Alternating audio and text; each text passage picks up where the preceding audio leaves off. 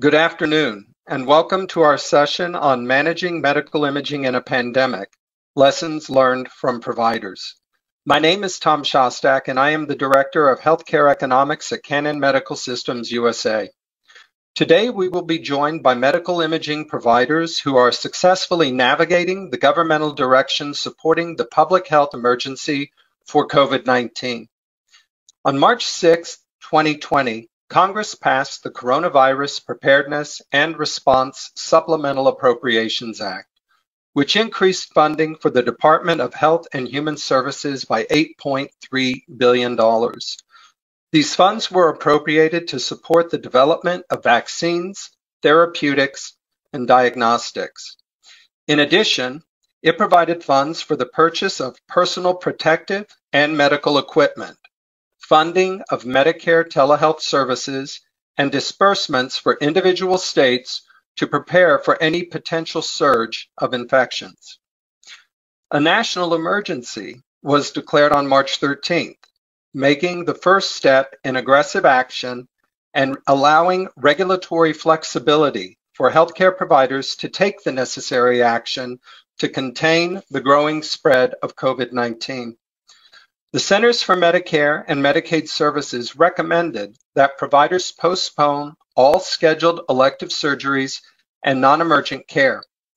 Additionally, many state governors issued executive orders that place moratoriums on all scheduled surgeries, elective procedures, and non-emergent care, and imposed shelter-in-place orders in an effort to curb infection rates and protect residents. These actions resulted in empty waiting rooms in imaging centers across the United States. Radiologists, many of whom are accustomed to reading a high volume of emergency room-based procedures, saw a rapid decline in case volume. And to add to everything, non-essential businesses were required to cease operations, leading to employee furloughs and layoffs, creating higher rates of unemployment across the country.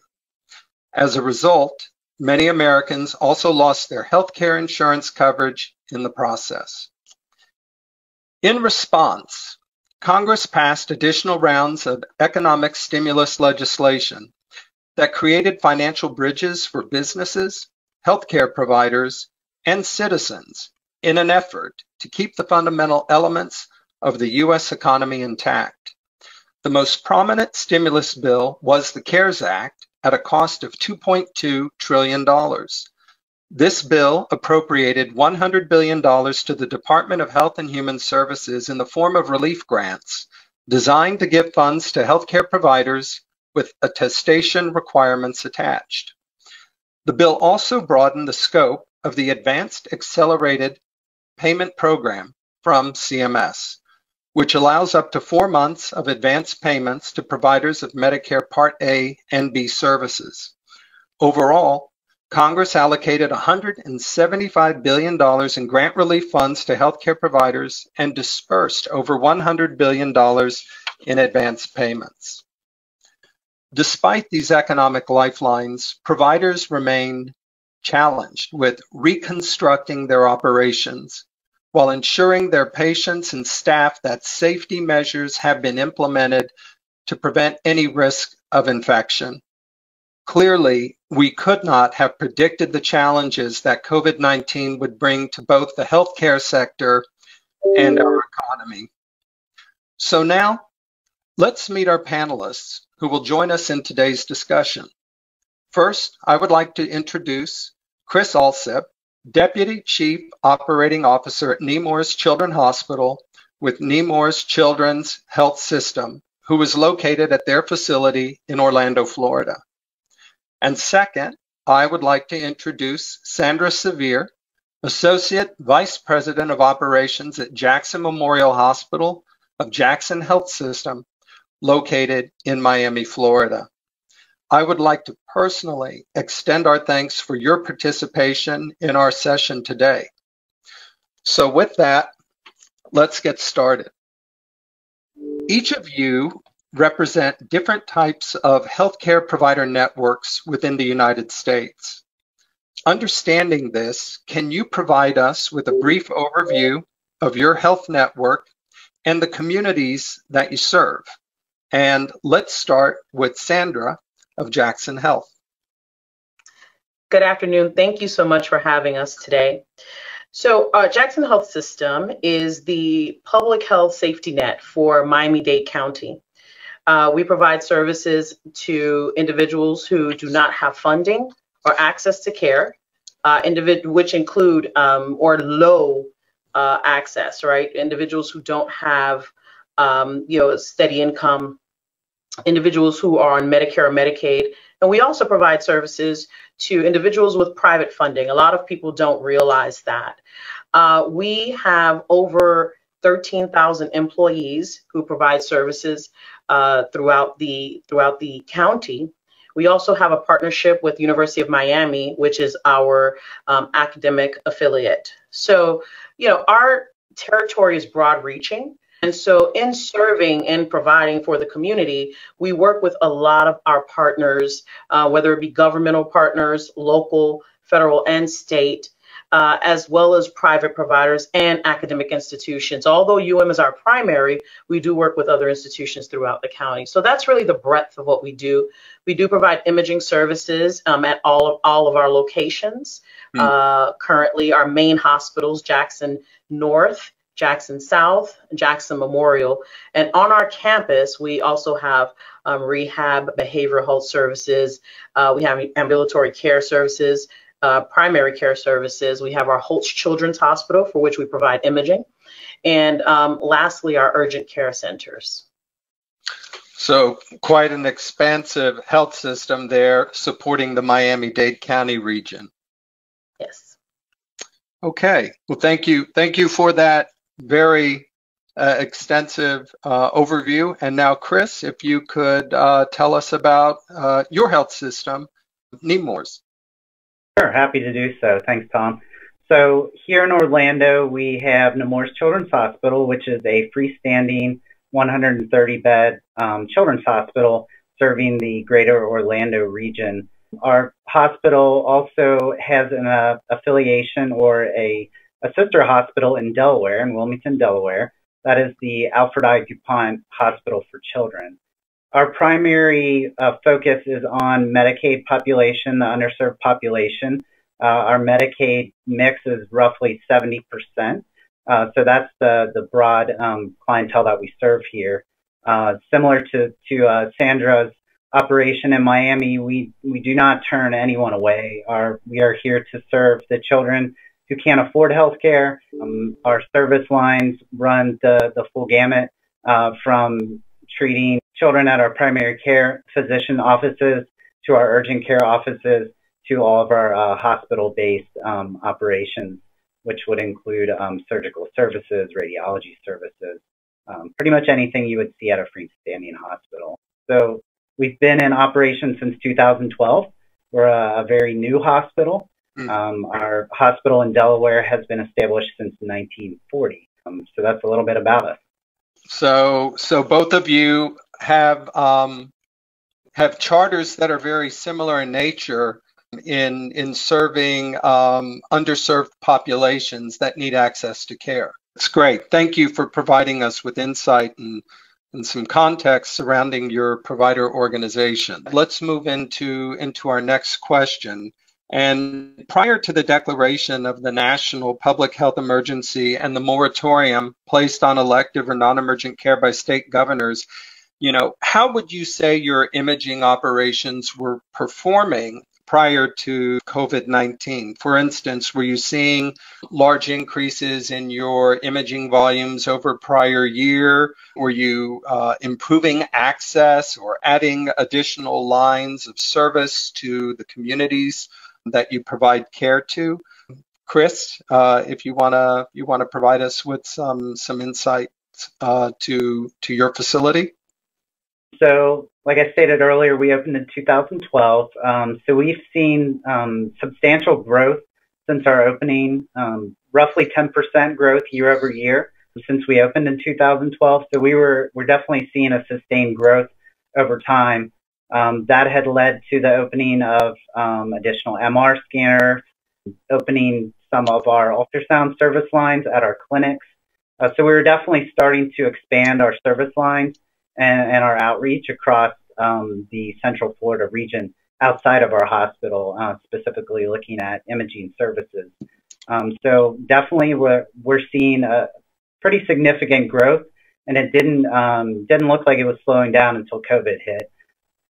Primarily our MR and ultrasound divisions were really booming, MR in particular. There's a high demand for MR services, particularly in children, since we were able to offer sedated services, as well as child life services and other things that you just can't get at some of the freestanding facilities or adult institutions.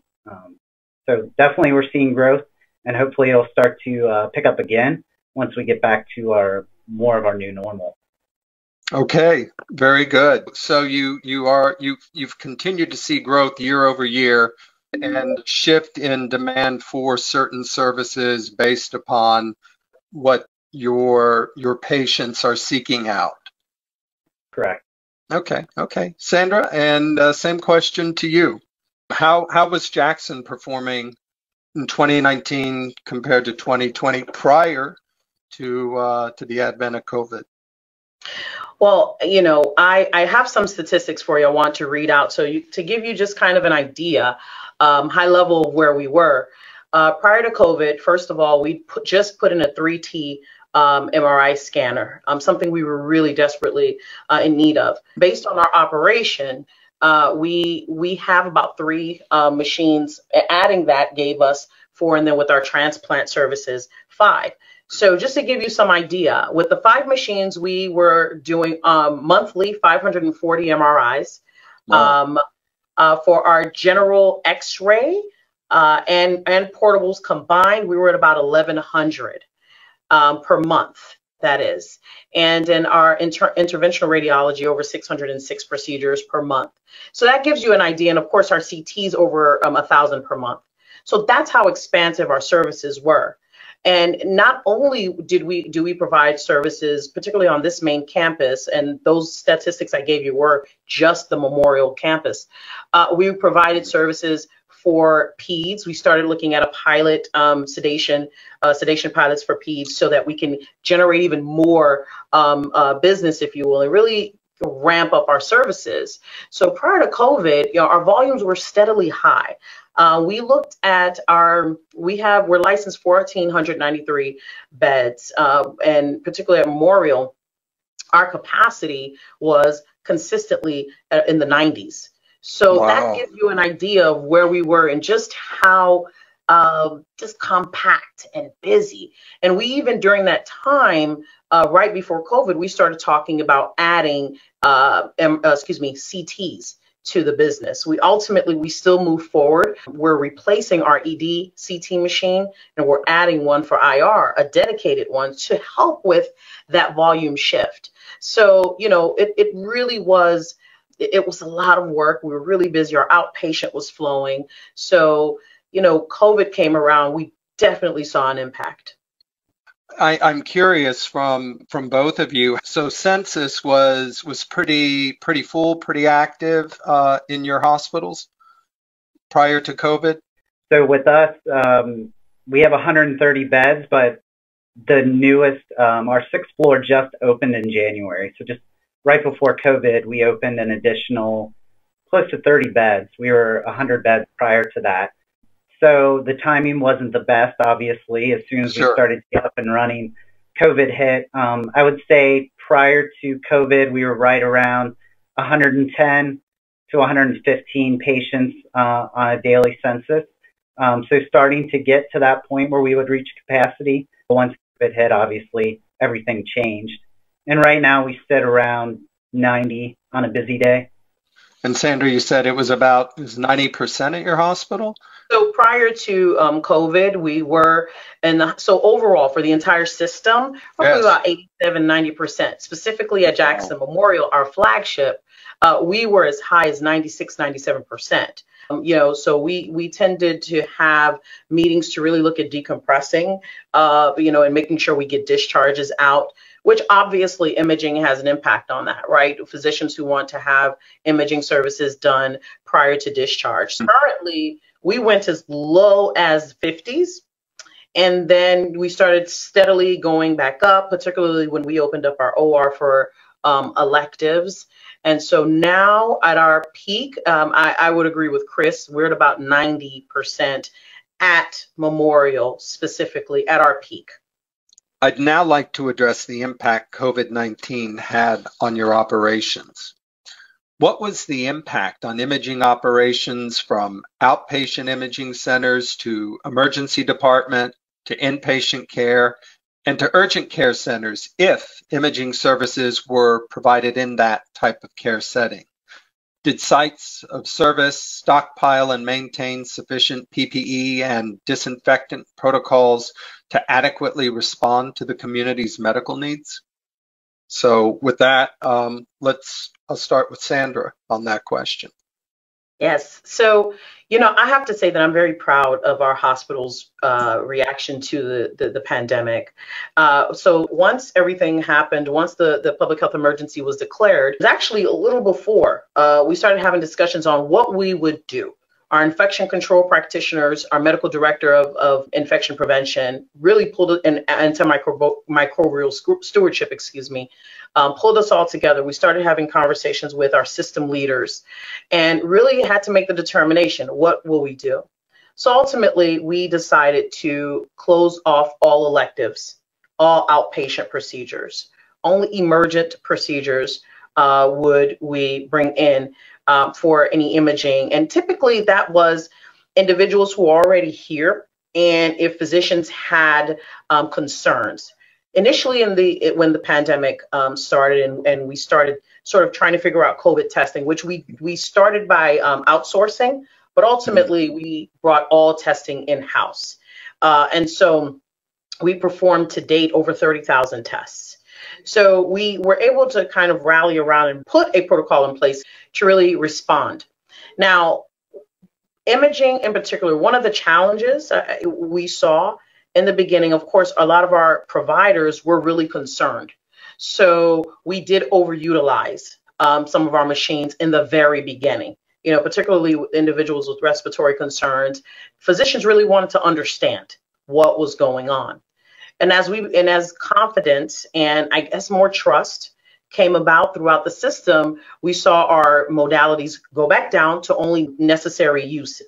Now, for when we did have to perform, whether it was mobile or patients had to come to the rooms, we practiced, of course, infection prevention practices, which included PPE. So we had two levels of PPE. We had your standard PPE, which are your masks, your eye covering, and shields, and of course gloves.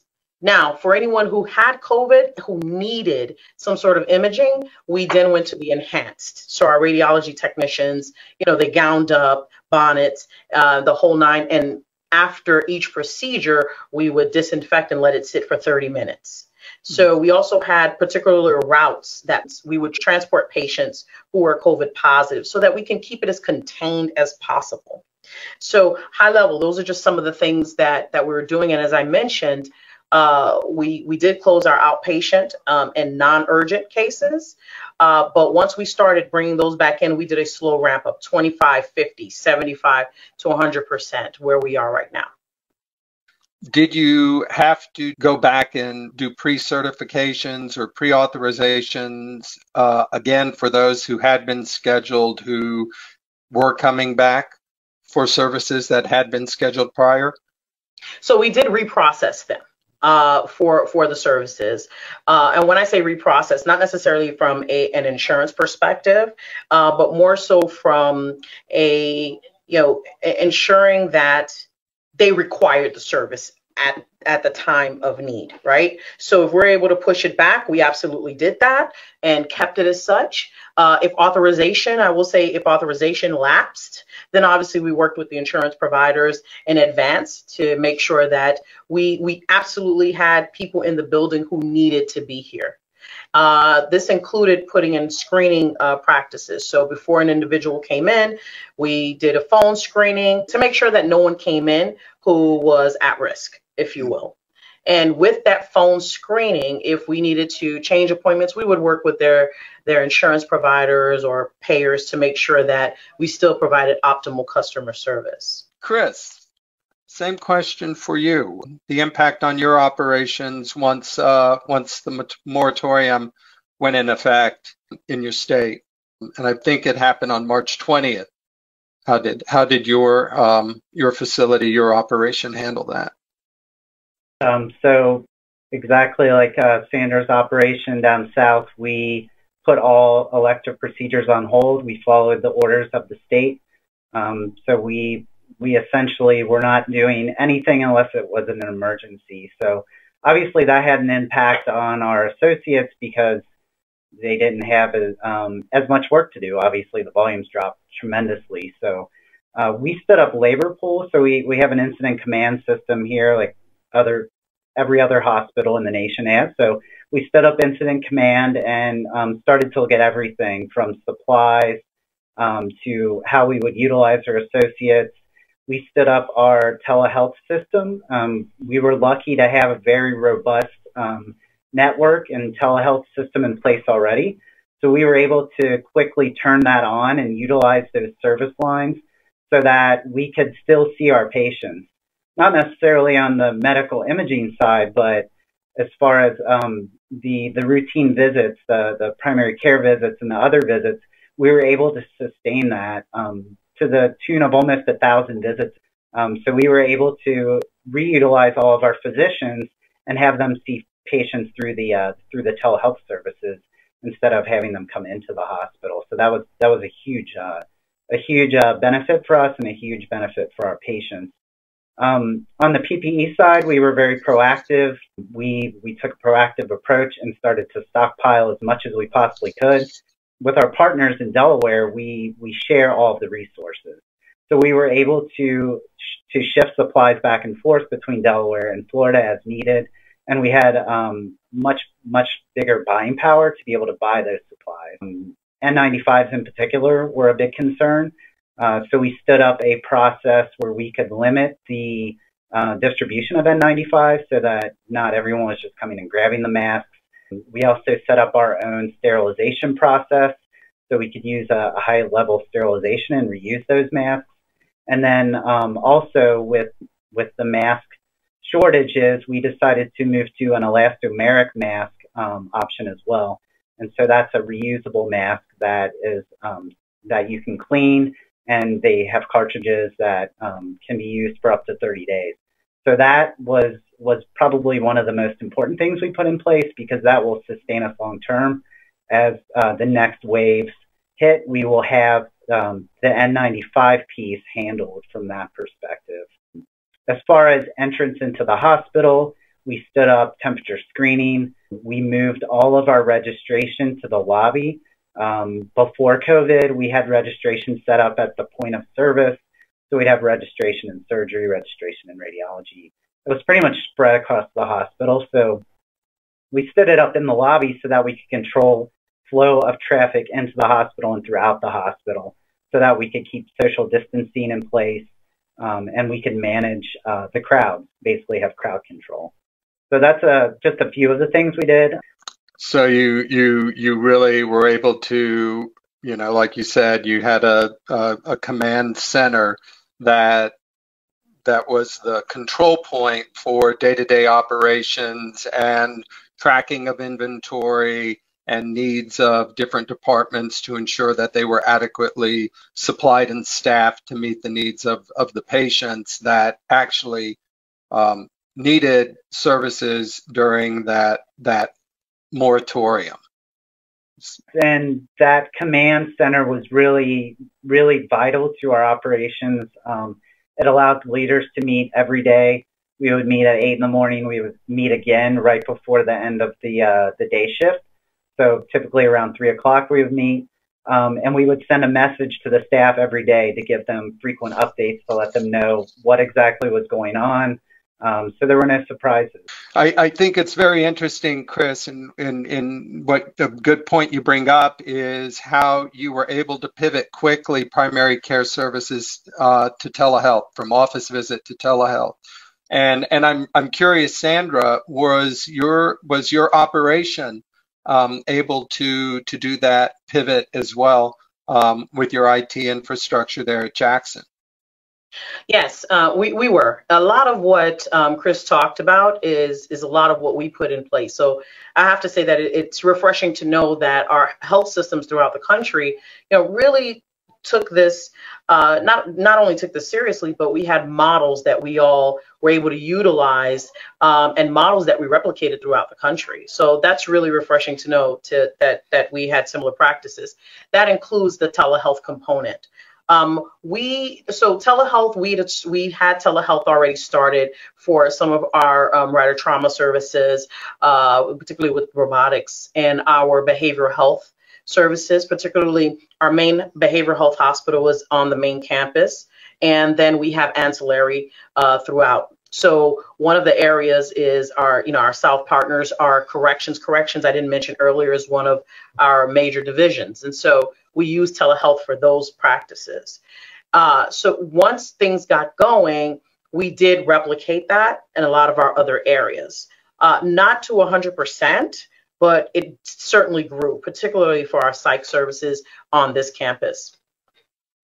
Sounds like we could have a session on shared best practices between health systems. I mean, it's amazing how you all kind of think alike when a public health emergency comes into play. I mean, I think this is amazing, hearing it from two very different health systems serving two very different types of communities. So it's very interesting. So with that, let's transition to the CARES Act and federal government relief.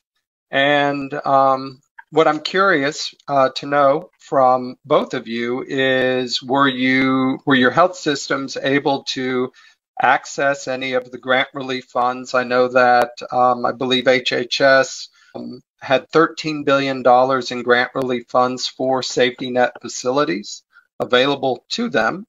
And out of that $175 billion that CARES Act and the additional supplemental bill that passed later on in April that added additional funds in the relief grant program for providers.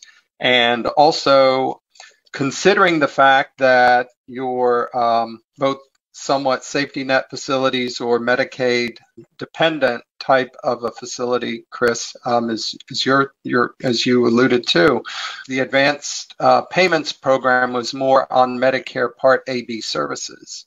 And so maybe those funds weren't as helpful, since for a children's hospital, you're probably not getting paid a lot of Medicare Part A and B. And so what relief funds was Nemours able to acquire?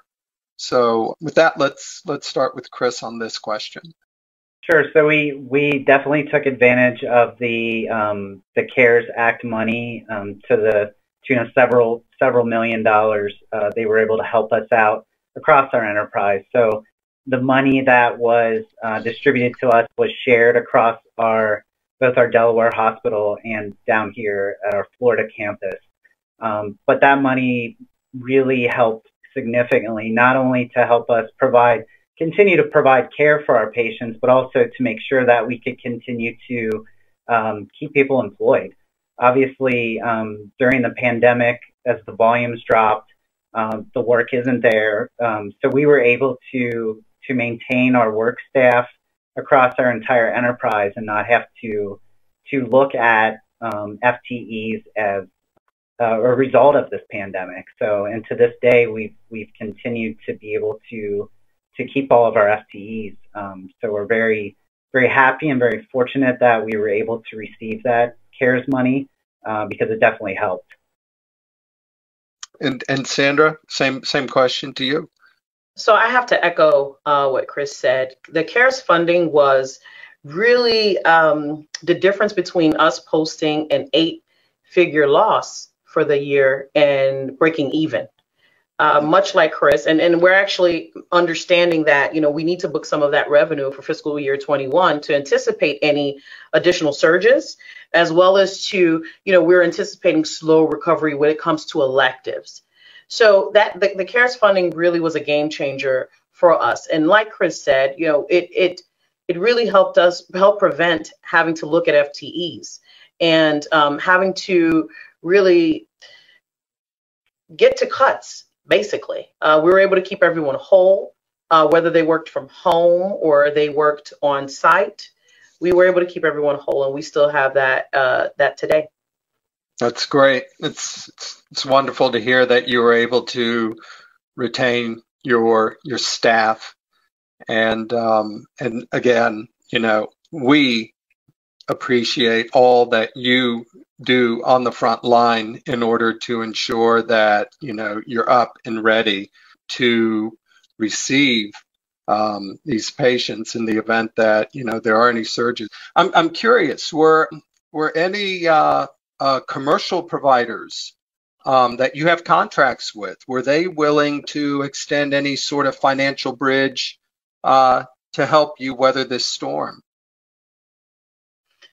Well, I'll say early on, our not just the governmental, but our private payers, they did declare early on that payment would happen for COVID patients, and COVID treatment would be reimbursed. So that really was quite beneficial to us. So they partnered with us. We didn't have the difficulties that maybe some would have anticipated. The partnership was great. That's good. I know that some commercial payers took initiatives to process claims quicker in order to ensure that funds got to providers so that they could better weather the challenges that COVID was presenting, from the drop off in electives and outpatient care. I think our finance team responded in a way that in terms of collecting data, making sure that we sort of cohorted our information for COVID patients in a way that really helped the private providers reimburse quickly. So as far as I know, we didn't have any major issues, but I know it was, again, a collaborative effort. We had to do our part to make sure that there were no gaps. And Chris? Yeah, I would say very, very similar to what Sandra stated. The payers were actually reaching out to us proactively to work with us and do whatever they could to make sure that we could, that our operations would work as smoothly as possible. That included expedited payments whenever possible. It was a partnership, definitely. Independently, each state made decisions as to how they would reopen businesses and lift moratoriums on elective healthcare services. In Florida, the governor put an end to the ban on elective care and surgeries in the early part of May, and as of the 9th, providers were again able to provide these services. How did your health system or hospital respond? And Sandra, we'll start with you on this one. Okay, so we, as I think I mentioned briefly before, we prepared by developing a ramp-up model. Start particularly, since we're talking about imaging, 25% of our volume would be booked initially. See how that goes. Following week 50, up to 75 until we were completely open back to typical scheduling. And so that's really, and we did the same thing with our elective surgeries. So one thing that we did is with regards to testing, we tested everyone who would enter the building who required some level of service. Whether it was individuals who really needed to come in for imaging, we would do a questionnaire, as I mentioned earlier, for screening purposes. And if it was urgent, we'd bring them in. Otherwise, we would defer or recommend that they go to either an ED if their symptoms were their COVID symptoms seemed severe, or we would recommend that they go back to their provider. Now, with regards to surgeries, we did a drive-through testing model. So 3 days prior to cases, the scheduled cases, we would have individuals come in so that we could use one of our high volume yet 24-hour turnaround time lab resulting machines. So that really built confidence for the providers and staff before, and actually the patients before they came in for a procedure. And it allowed us to plan well for our elective volume. And we did that across the system. Individuals who had urgent needs, we utilized a rapid testing that we have for COVID, rapid testing model, which allowed us to have 1 to 2 hour turnaround results. Because the rapid testing was limited, reagents were limited, we really encouraged people coming in to be tested in advance. And in some cases, if we were doing direct transfers, we would require results from the transferring institution before they came in. So two key things to walk away with is, number one, we did a ramp-up model for our elective cases, as well as for our radiological, or rather, imaging service. And number two, we tested everyone using 2 methods: drive-through testing and, of course, rapid testing where required. Wow, that's excellent. So Chris, how about you? How about your facility? Well, I guess great minds think alike, because we did pretty much the same thing that Sandra's team did in Miami. So we did a ramp-up approach as well. We started very similar, 25, 50, 75, 100. It took us about a month to get up to full capacity. Testing was the biggest factor. So we actually partnered with a local lab that could do high volume testing. We did a very similar drive-through service here at the hospital, where patients could come and get their swab collected, and the results were back within 24 hours. We tested all of our pre-surgical patients. Any patients undergoing aerosolizing procedures or close contact procedures had to have a test before they were able to come into the hospital. We further expanded our testing capabilities by utilizing all of our urgent care facilities and a lot of our clinics. So we gave that as an option as well, so that the patient could actually go to whatever was the most convenient location for them, which really helped with compliance and with the willingness to have procedures done. We tried to make it as convenient as possible. So we stood up a total of, I believe, 11 locations across Central Florida where patients could go and have their test, the swab collected, and then we would send it off to our rapid lab. The same day testing, we would do that here at the hospital. We had 3 different platforms within our lab where we could do testing same day, have the results back within typically 30 minutes to an hour. So very, very similar process, and it seemed to work very well, and our patients were very happy with it. I think another advantage was having our folks work remotely and having the infrastructure in place to allow folks like our schedulers and our authorization team and our financial counselors to be able to do all that work from home. That allowed us to stand up things very quickly and really not miss a beat. We didn't have to bring them in-house, so it reduced the exposure to our staff here to not have to have people in the hospital. So it was nice to have our as many people working remotely on those jobs as possible. And to this day, we have about 750 that are still working from home and will continue to work from home forever. So that's a permanent fixture of your operation. Yeah, pretty much all of our authorization, all of our schedulers, and our financial counselors, and a large portion of our IT group are now working from home. Well, again, I'm sure we could have another webcast on the changes that are taking place in medical offices, or the need for medical offices with people now working remote, or the expansion of telehealth services is becoming a permanent fixture of the care continuum. I think the future in healthcare is going to be very interesting in a post-COVID environment. I kind of look at what's taking place with COVID as being the 9/11 moment in healthcare, where we will look at healthcare much differently moving forward, no matter what. I think, what you've just disclosed to us is part of that. And Sandra, I'm curious, has that happened with at Jackson? Yes. We have about 1,000 employees, a little over 1,000 employees still working from home. It will be a permanent transition. Same thing, our IT, medical records group, a lot of our finance team, they're working from home. Like I said earlier, as we've spoken throughout this time, you'll note there's been a lot of similarity, you'll notice. And so it really shows that we listened to each other, not necessarily, we spoke, but other best practices. I think we paid attention to New York so that we could be better prepared for what was going to happen. We followed the models. And so that's where we are today. Great minds think alike.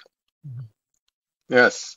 So my last question, I think what COVID did is it pulled the curtain back on the healthcare system's reliance or dependence on fee-for-service payment. And so part of what the CARES Act provided and the enhancement to the advanced payment program from Medicare provided those fee-for-service lifelines that so many providers and suppliers and physicians are dependent upon to keep operations afloat in the event that, an event like a pandemic should come to the shores of our country. So with that in mind, do you foresee changes in your payer contracts moving forward in a post-pandemic environment? And do you see a greater shift to risk share contracts, capitation, value-based care and value-based care models as we move out of COVID-19? Well, my answer will be somewhat philosophical in nature, in that I have to say a lot of our health systems, or just healthcare in general, we're already starting to look at the shift to value-based models, right? And population health, right? You have accountable care organizations. So I think the thought process happened pre-COVID. This may be an opportunity to shift faster, right? To really make that movement happen. So, I can't say that COVID was the game changer in terms of thinking this way. I think COVID may have an impact on how quick we move.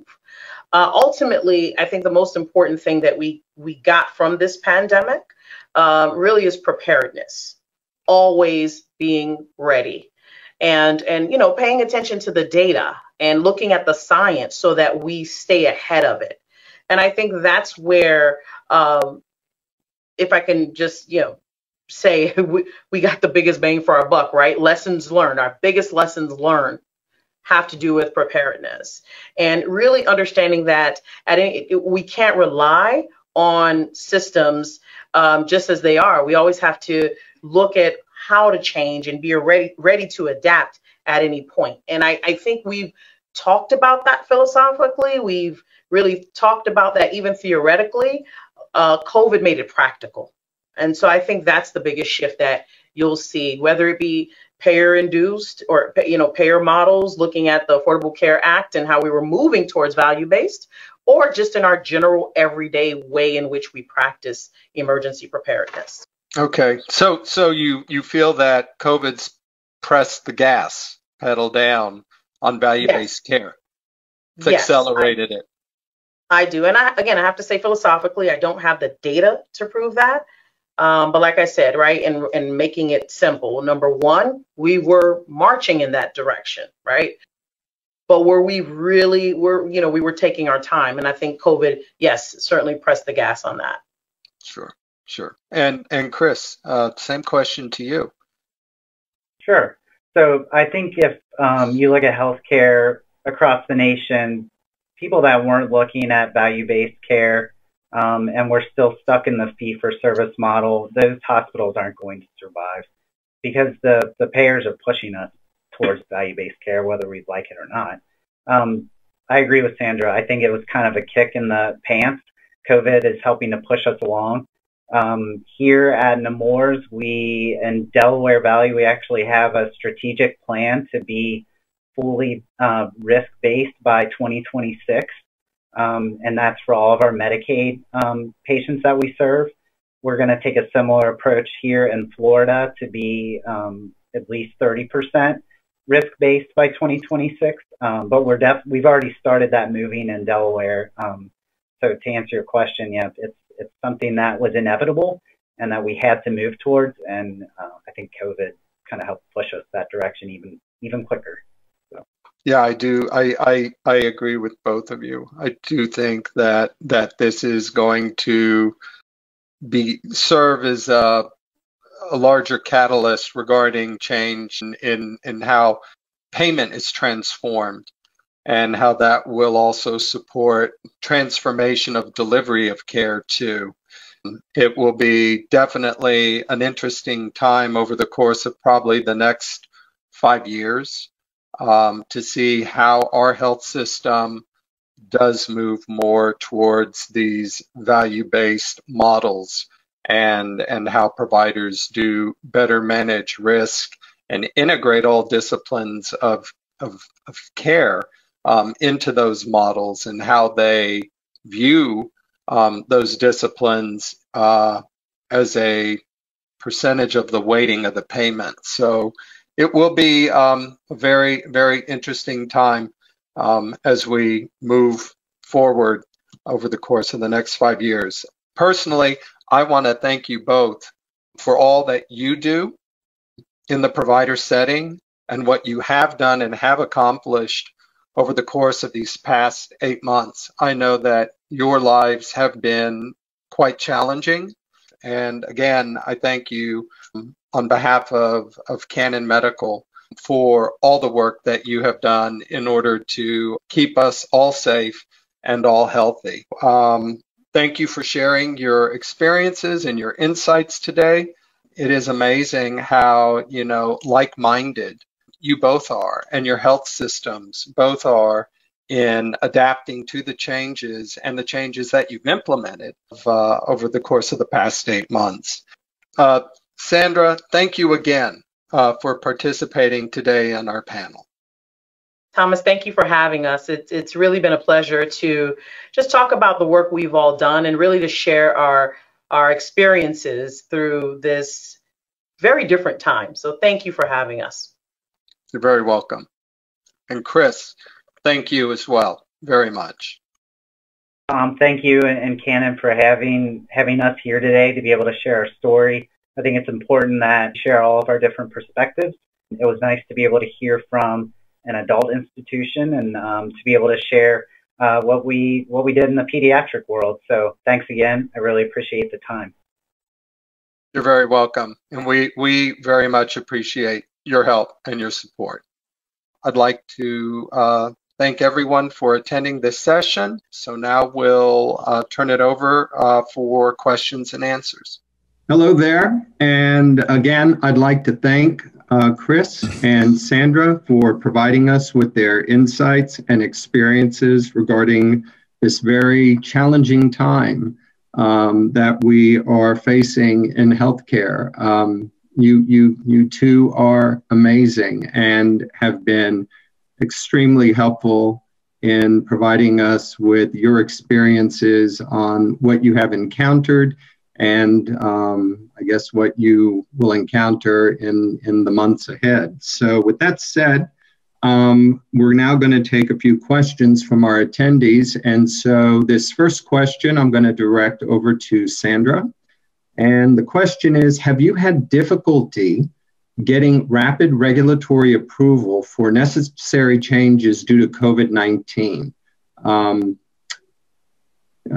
The attendee said we had terrific cooperation from the Commonwealth of Massachusetts when the mobile PET CT had to be moved to an off-site location when the pad was needed for a temporary morgue. Yeah, the answer unequivocally was no, we did not have any challenges. Again, as we mentioned, everyone pulled together and worked with us quite well.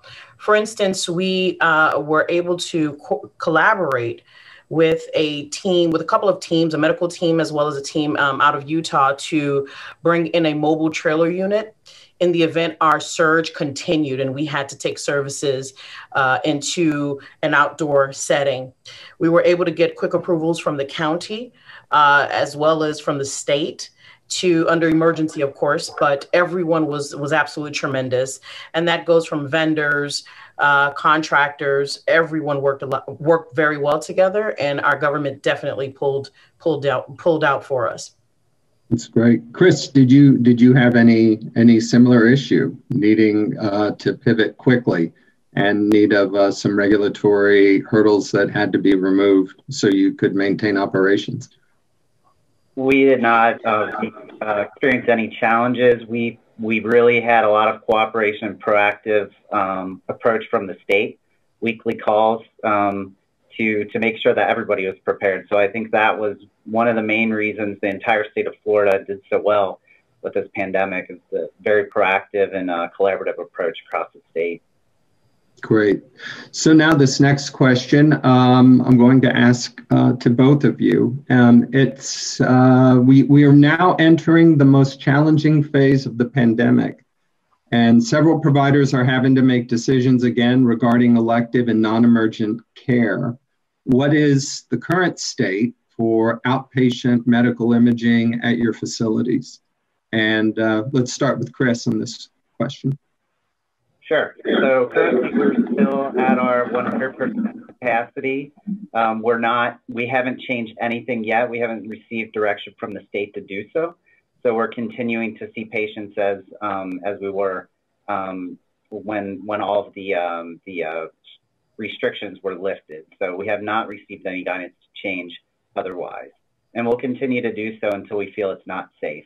We are standing up our incident command system again to make sure that we're keeping those lines of communication open with the state, and with all of the any changes that may take place, we'll be ready to act upon those. Okay, great. And Sandra? Same here. No difference, actually.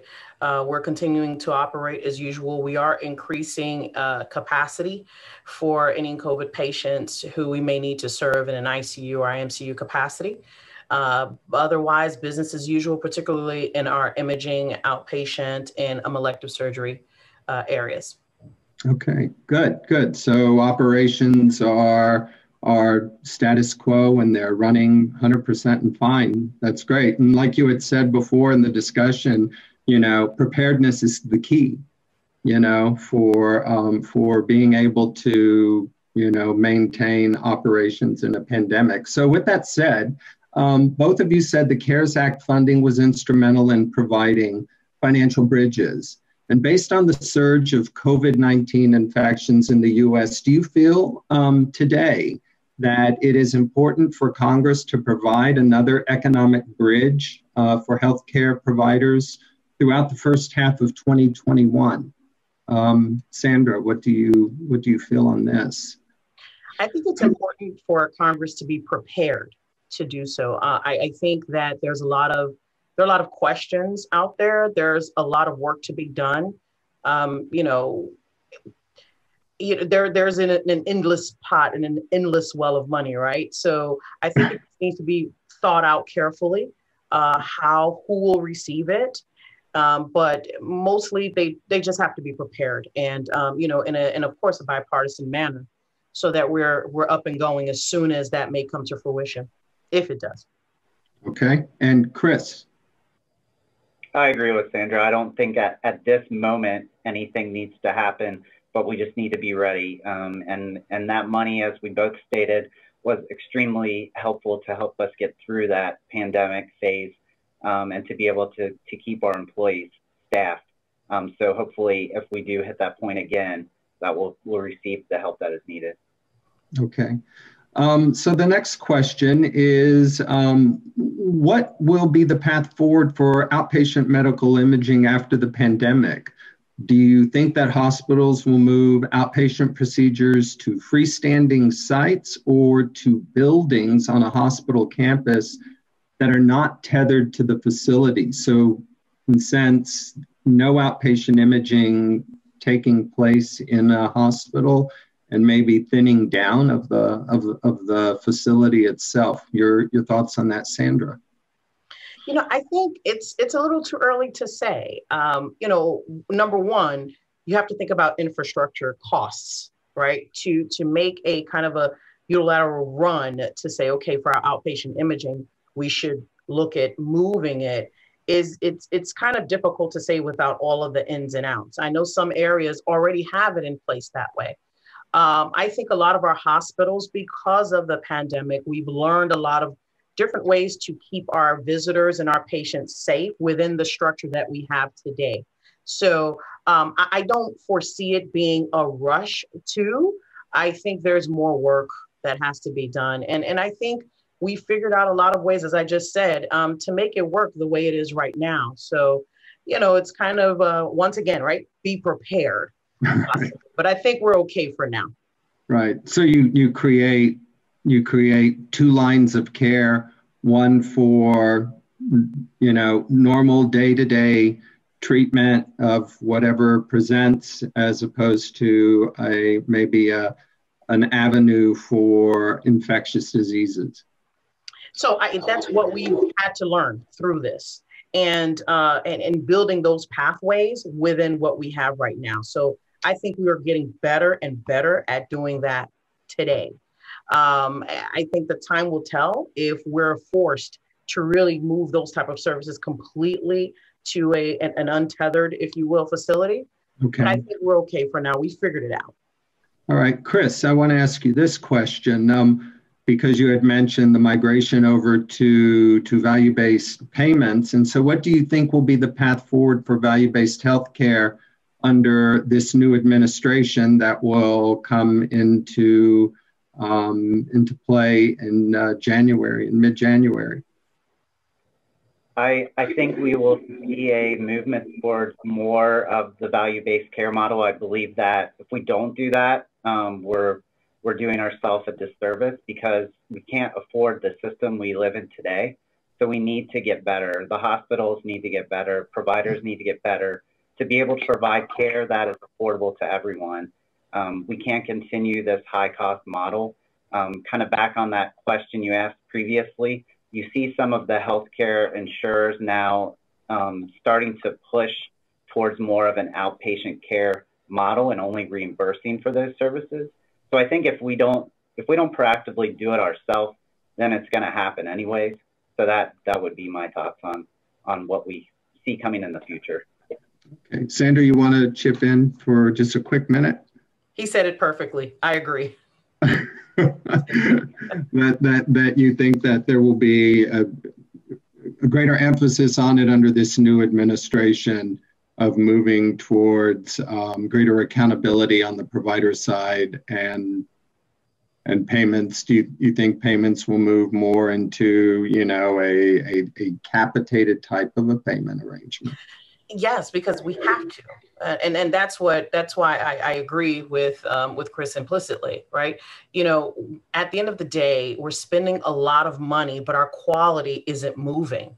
So, and it costs us not to have quality care. So I think this is a big push that needs to happen. I think we've been taking a lot of time in it, and it's almost like a factory, right? You do, I pay, but people continue to recidivize and come back into the system. And I probably made that word up, but the point is that recidivism hasn't changed. So we have to plug in that quality in there. So yes, I do think value-based is going to be a greater push in the new year. Okay, great. Well, this brings us to the close of our panel discussion today. And again, I want to thank each of you again on behalf of Canon Medical Systems for taking the time to join us and to share such valuable information with all of us today. I'd also like to thank our audience for participating in today's symposium on managing medical imaging in a pandemic, lessons learned from providers. And with that, our session is now concluded. Thank you.